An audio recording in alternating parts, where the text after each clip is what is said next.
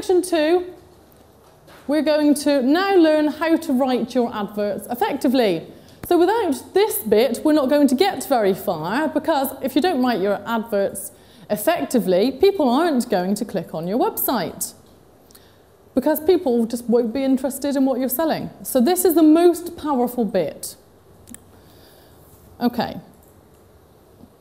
Now, before we get any further, we're going to need to make sure that we're familiar with Google's interface, because it does tend to be quite confusing. It doesn't work the same as Microsoft software.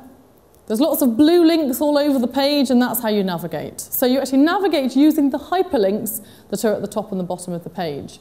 And we need to recognise the names of the different objects that will appear in our AdWords campaign. So here's some different types of objects that we will come across. We're going to have campaign, ad group, and advert, and that's just some of the different objects that we're going to meet in a minute. And I'm just going to show you where to actually find them on the main screen.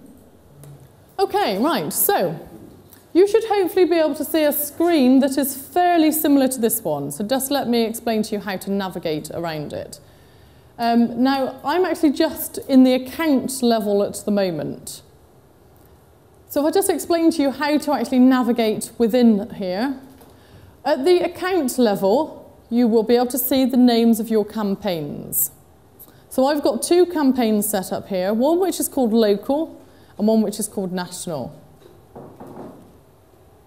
If I then click on the name of one of the campaigns, what will happen is it then takes me into the ad group level. And once we're in the ad group level, you should hopefully be able to see the different types of products and services that are at the ad group level. So these will be things such as, well, in this case, it might be bouncy castles, inflatable slides, because that's the market that I'm currently looking at. What I want you to be aware of is the fact that you can actually see the ad groups within the campaign. So we've got the account is the overall top level. Underneath that, we've got the campaign level, and then underneath that, we've got ad groups. And then underneath that again, we've then got keywords. Now that is in Appendix 1, I believe. So we have got a little diagram that does show you, no, sorry, it's Appendix 3. So you've actually got, on page 42, you've actually got a little diagram that does actually explain that hierarchy to you. Okay, so we are at the ad group level here, and it shows you that for the ad group, bouncy castles, it shows you what the default bid is, how many clicks you've had, how many impressions you've had, that's how many times it's shown today, and what the click-through rate is. So it's exactly the same information as we saw at the campaign level, but it's then further broken down into the ad group level. Now the ad groups would be, for example, you might want to have 1 ad group per product or per service. In some of your case, I've worked with a couple of office stationery companies. They've got hundreds of ad groups set up because they have one for A4 paper, one for A5 paper, one for staples, one for staplers, one for hole punches.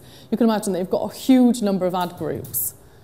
So I imagine that most of you are probably thinking you're quite lucky, the fact that you haven't got too many to actually set up today.